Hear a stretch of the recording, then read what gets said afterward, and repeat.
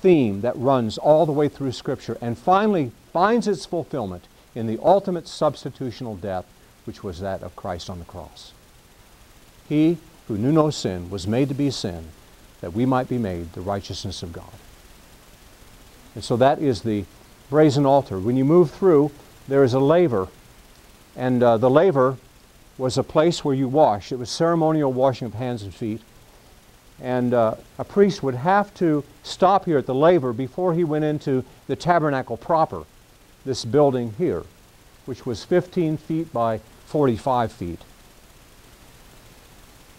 And he had to stop at the laver and ceremonially cleanse before he could go in, symbolic of the fact that for the believer to have fellowship with God, to enter into fellowship with God, you need daily cleansing. The 24th Psalm says, "Who shall ascend to the hill of the Lord? Who shall stand in my holy place?" And the answer comes back, "He who has clean hands and a pure heart." That cleansing always precedes communion with God. And that concept is written right into the very ceremonies that they are doing. This is the tabernacle proper. This is the courtyard and the tabernacle proper. The tabernacle proper has two rooms. The first one's called the holy place, and the second one is called the Holy of Holies. In the holy place, there are three pieces of furniture. What are they? If you were to walk in, on your left would be what? A golden lampstand. On your right would be a table of showbread. And straight in front of you would be the altar of incense. Everything in this room is covered or made of gold. The lampstand is hammered out of gold. The table and the altar are made of wood overlaid with gold. Now that's a change of material, because the laver outside and the altar were covered with a bronze or a copper material called, mostly translated bronze. And bronze in the Bible stands for judgment of sin. And we come in here, though, we have the golden quality that is revealed here. And then there's a curtain, a veil, that separates the holy place and the Holy of Holies. And only once a year could the high priest enter that.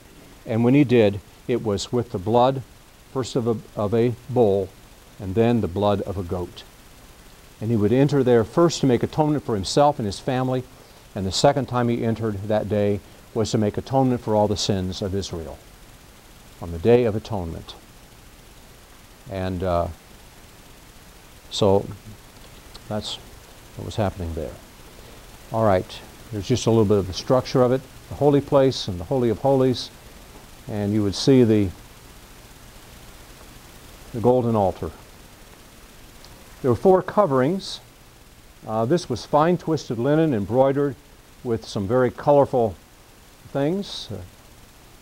And then on covering that was goat skin, wasn't it? And then covering that was ram skin dyed red. And covering that was sea cows, the hide of sea cows. You say, what's a sea cow? Well, they're extinct today. But that's what they look like, or looked like. And they're not a very good picture. But they were pretty good size, and they went from 2 to 4 tons. Pretty good size animal. They were real slow moving, which made them easy to hunt and catch. And after the Europeans discovered these back in 1700s, 14 years later, they were extinct. They had hunted them all, and they were dead. In fact, when they were discovered, the estimates are there were really only about 1,500 of them left, because Aborigines had hunted them. But you don't need to know that, so I won't even mention it.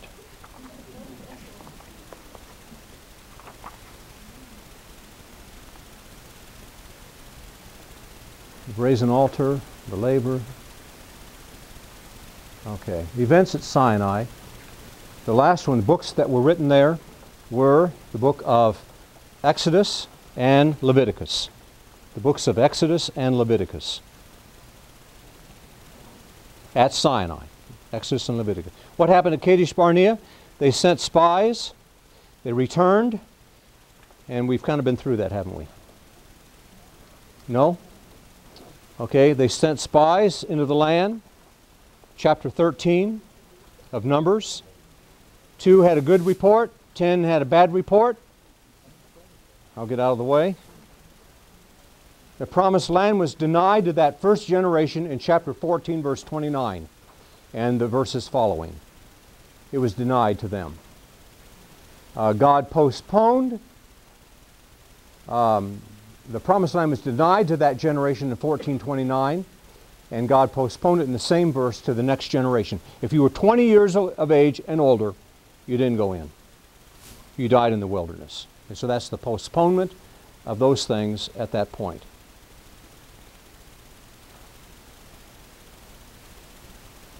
There's another thing that happened at Kadesh Barnea, and we've already mentioned it. What was another thing? I don't have it on the screen yet. What was another thing that happened? Moses struck the rock a second time. This time in anger and in disobedience to God. And what did that cost him? He said, "You'll never enter the promised land." We'll let you see it. And so he took him to the top of a mountain, let him look over and see it. But he would never enter it. Have you ever wondered why? I mean, a lot of Israelites disobeyed God. I doubt that Joshua and Caleb were perfect. They were the 2 spies that voted, yeah, let's go in. But have you ever wondered why? In the New Testament, we find out that the rock was Christ. It's symbolic of Christ, from which flow the living waters that give life. And Christ could be sacrificed how many times? Once. Struck only once.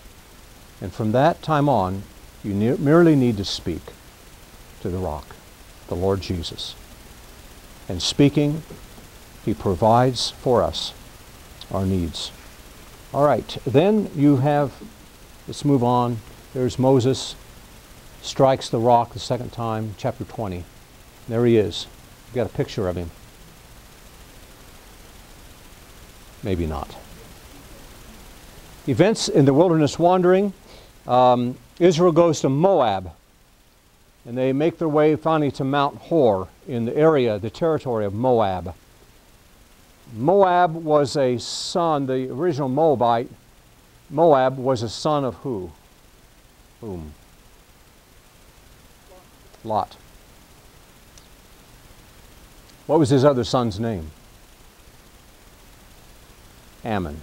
All right, but he doesn't figure into the story. Okay, and at Mount Hor, you have the death of Aaron in chapter 20. And then in chapter 22, the Moabites, really, the Moabites were opposing Israel to pass through their territory. They said, no, you can't pass through. We need to pass through this territory on our way to the promised land. No, you can't pass through our territory. Look, we won't let our flocks drink from your wells or anything. No, you can't pass through our territory.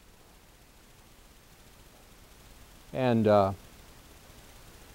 make a long story short, Balaam and Barak enter into an agreement to try to curse the nation of Israel.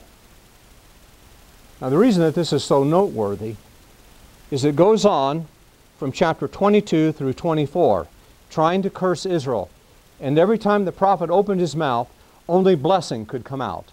And he only blessed Israel, which was rather maddening. And so in chapter 24, there is a wonderful prophecy that I think the wise men used. Does anybody know what it is? In chapter 24 of Numbers.